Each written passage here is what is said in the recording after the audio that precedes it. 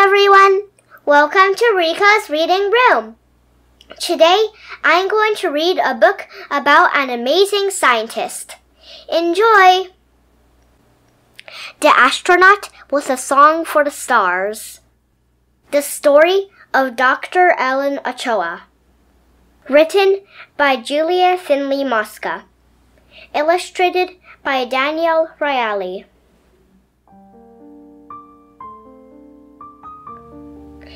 If you have a mission, a dream to explore, but no one like you has achieved it before, listen up to this tale of one star engineer, Dr. Ellen Ochoa, a space pioneer.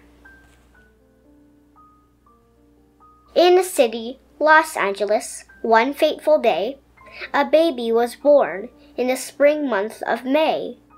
This Ellen, you'll find, was no regular girl. Yes, her future was bright, even out of this world. A grandchild of immigrants, Ellen was tough. All her Mexican relatives did had it rough. Her father would tell her, when I was in school, people thought that Latinos would dirty the pool. We could swim in the water, but nice as that seemed, we were only allowed right before it was cleaned. That racism hurt. It was hateful and wrong, and it taught him his children would need to be strong. Her mother agreed, and she made it quite clear. If you want to succeed, don't stop learning, my dear. That was easy for Ellen, so smart and astute. And the thing she loved most, playing classical flute. I'll be a musician, she thought as she grew, an orchestra flutist. Hey, that's what I'll do. Then in college, she started to think about space. But spacemen were men, mostly white was the case. Unfair as that was, Ellen made up her mind. I can study the shuttles and how they're designed. That's called engineering, her teacher explained. Forget it. That field is for boys, he proclaimed. Well, never you fear. Ellen got that degree, and she saw Sally Ride go to space on TV, the first astronaut woman, and that's when she knew, if Sally can do it, then I'll do it too. Alas, as you know, life can sometimes be tricky. The path to that dream, let's just say it got sticky. She tried out for space school, and what came of that? The elite NASA program rejected her flat. Did she stick with her goal? Oh, you bet, she had brains. She learned more about rockets and piloting planes. She invented 3 systems, which used beams of light, helped computers to see things that eyes couldn't quite. And boom! It was time. NASA finally took notice. You're in, Dee declared. We admire your focus. The training was hard, no rest or recovery. At last, it paid off. Ellen boarded Discovery. 10, 9, 8. The countdown began. She held on with her might. Then the girl from the City of Angels took flight. Up, up, and away. And up higher they flew. They shot to the sky in the blink of an eye, and they orbited Earth, green and blue.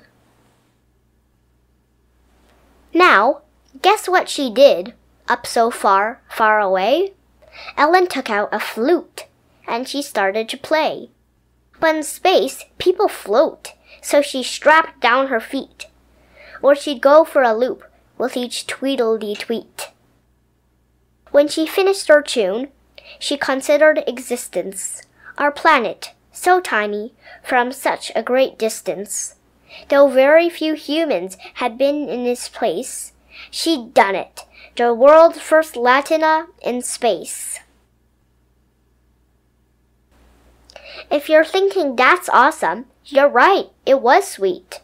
All those years of hard work helped her conquer this feat. And because of her skills, NASA needed her more. One mission is stellar, but Ellen did 4.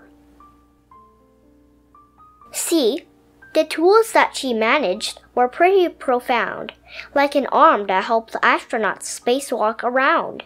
She studied the sun, its effect on us here, the climate and harm to our Earth's atmosphere. This research, of course, brought her so much respect that the Johnson Space Center said, "Ellen, direct." She accepted and set one more record to boot. First director with Latin American roots. Today here on Earth, Ellen has a new mission, to bring all of NASA's great deeds recognition. She still plays the flute, and one note she'll impart. There's a place in this world for both science and art. Yes, all of this wisdom and talent, not small, has won her awards, but one tribute beats all. There are schools with her name, the best honor, indeed, since a good education helped Ellen succeed. So, if life knocks you down, lift your eyes to the sky. Just dust off your wings, get back up, you can fly. With persistence and knowledge, you'll surely go far.